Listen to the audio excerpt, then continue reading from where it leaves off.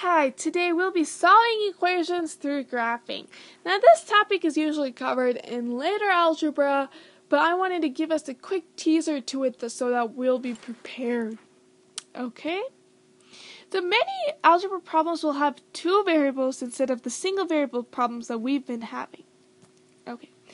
So for example, you could have y equals 9x plus 3 and y equals 6x plus 4. You can solve these by graphing the lines. The intersection point is the solution. So for example, if I had one line going like this and another line going like this intersection point, x comma y, is the solution. So let's look at an example to make sense of this. We have 2x plus 1 is equal to y, and x plus 1 is equal to y. Okay? Well, I know the y-intercepts of both of them. They're both 1. Right? So I have 2x plus 1. So 2x, well, that would look like this. Right? And then x plus 1 would look like this.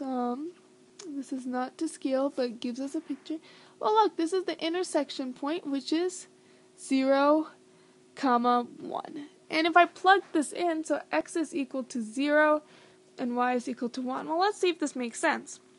Well, 2 times 0 is 0, plus 1 is equal to y. Yes. And then x is 0 plus 1 is equal to y. Yes. Now, one thing I could have realized before I graphed it is that they both have the same y-intercept. And that's the only point where lines intersect. Remember, lines